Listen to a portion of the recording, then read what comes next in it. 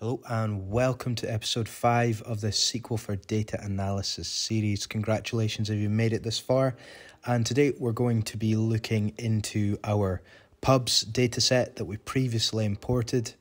And we're also going to look at the group by statement, the order by keyword, and aggregate functions, and look at how we can begin to query our data, but group it together, aggregate, find things like max, average, the count of customers, or authors, or whatever that may be.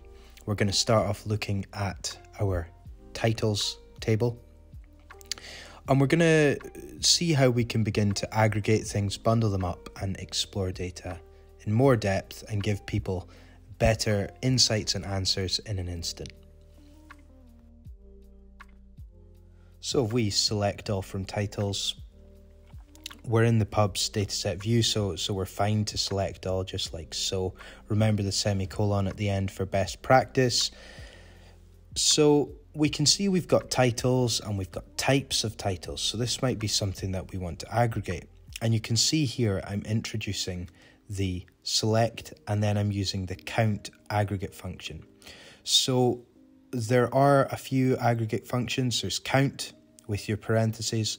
There's max for maximum, min for minimum, sum, and average. And this means that we can group result sets by one or more columns. So if we go back to our original example, where we can see we're going to use select the count of the title as titles. We need to rename that virtual column. And we're going to say from titles. We can see that what it does here, it just counts up the number of titles that we have and it returns 18. So already we can see how much titles we have available within our data set. Now that's a good starting point for insights, but it's not as powerful as it could be.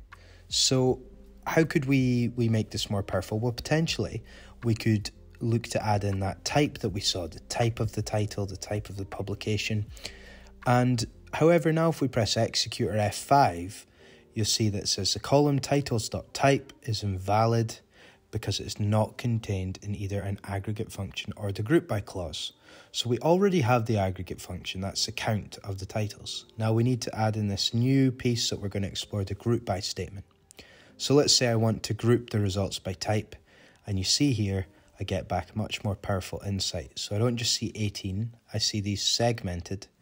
And we can also do the select all from titles, execute this underneath, and we can see what's happening. Essentially, from this type column, it's grouping the amount of titles by the business. We can see there's 2 mod cook lines it translates. So it's just grouping everything together by results set.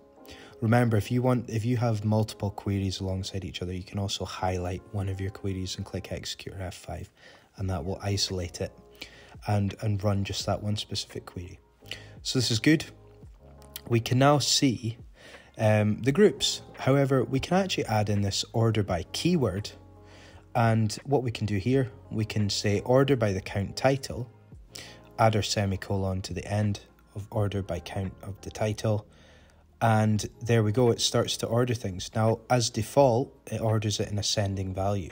You could type out ASC, but you don't really need to because that's the default.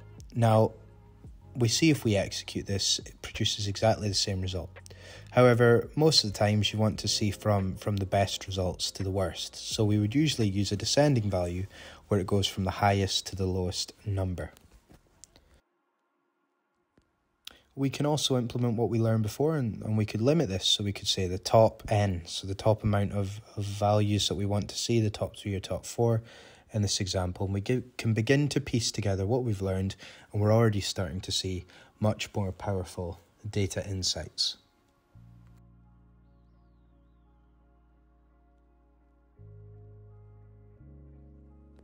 Now we can move into another table, let's say authors within this pubs data set. So we've got an author ID, that looks quite relevant, and we've also got a city. So potentially we could break things down, slice and dice it that way, using our group by statement. So we could say select all from authors like we've done before, but really we want to probably return specific columns. So let's say we want to return the city column, and again, we'll take the count of the author ID, because that's just going to give us one value for each line returned. And we'll call it authors. Remember, we return a virtual column, so we need to name it. And let's say group by city and see what happens here. So great, we're given the city and the amount of authors per city. But really, to make this make sense, we need to use the order by keyword. And we're actually going to look at how we can order things by two different values.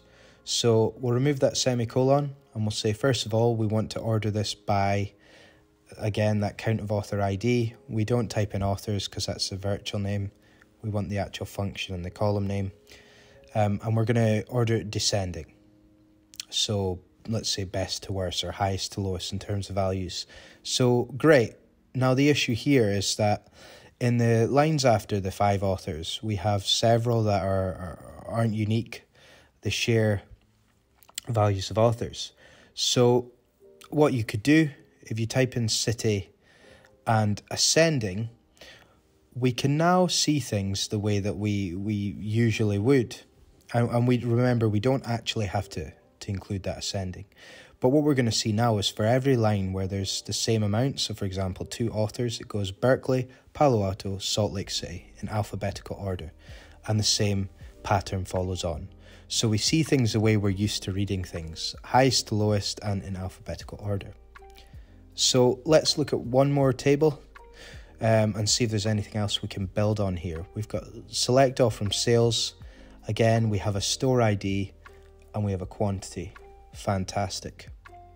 Now, maybe we want to use another aggregate function that would be powerful when reviewing sales or quantity of sales. Well, average, AVG, is another one. It's not min, max, or sum, but this is probably the most powerful one we would have here within our toolkit. So we can say, select the average quantity and store ID, and we give it, again, that virtual column name from sales, and we're going to group them by store ID.